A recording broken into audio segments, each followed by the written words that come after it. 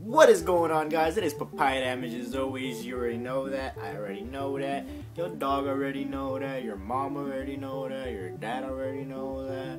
Your mom. Did I say your mom? So today I want to tell you guys a quick little story that happened. So today I want to tell you a quick little story that happened to me. Let's say a while ago, a couple months ago, maybe a couple years ago. I don't remember. I don't keep a diary, okay? So, point is, I got friend zoned. Well, yeah, I got friend zoned.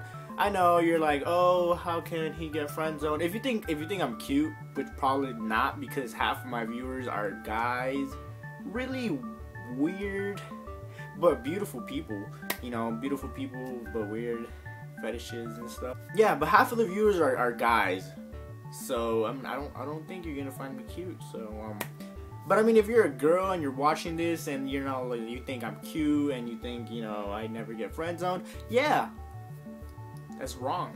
I got friend zoned, so basically, social media is a big lie. It gets your hopes up.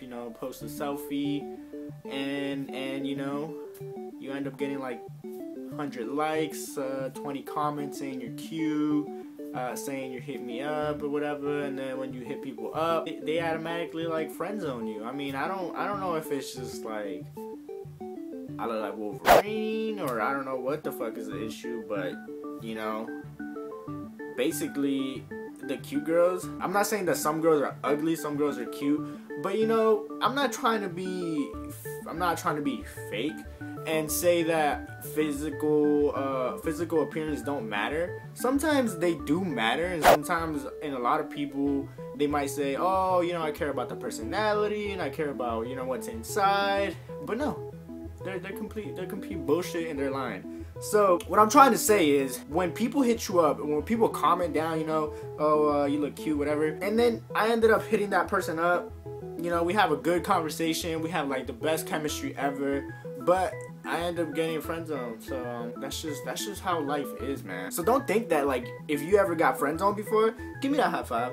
Give me that high five, because we're on the same boat. We're on the same boat, cruising to nobody gives a fuck island. So that's gonna be our island now, and we're gonna have so much fun in that island, because we're not gonna give a fuck about anybody that friend zoned us, because they're irrelevant. They're irrelevant now. Like, they probably could go die in a hole and could rot, and some lightning could struck their bone. But what I'm trying to say is that I basically get friend zoned multiple times. So it's like, if you get friend zoned, it doesn't even matter, because there's like a kajillion people in the freaking world. So it's like, that person that friend zoned you, it's a tiny, very tiny dot in the world of a billion dots. So it's like, if you actually really think about it, that person doesn't even matter. That person is just a waste of your time, and move on. And that's what I do, friend zone, get the vibe.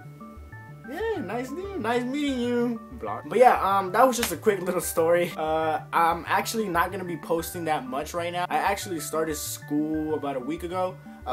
This is actually my last year, senior year, in high school, so I can't be slacking. But I'm not gonna be posting as much as I was during the summer, so I apologize, but I will be posting as much as I can when I can, and I hope you guys stay and support. If not, then thank you for stopping by, and I hope you guys are having a great day. And yeah, it's been Papaya Damage, and dudes that are coming to the United States and that are helping building houses and helping building are helping building buildings and helping do this and food and all that type of shit. Like,